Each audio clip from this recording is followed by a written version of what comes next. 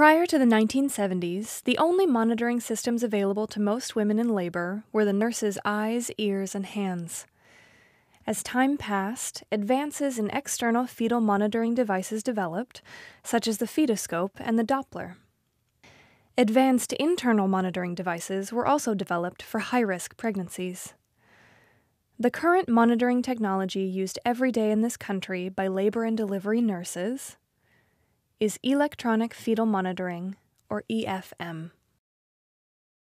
Nurses who use electronic fetal monitoring need to understand and recognize fetal heart rate patterns, beat-to-beat variability, and uterine activity, and should use accepted terms to describe these patterns.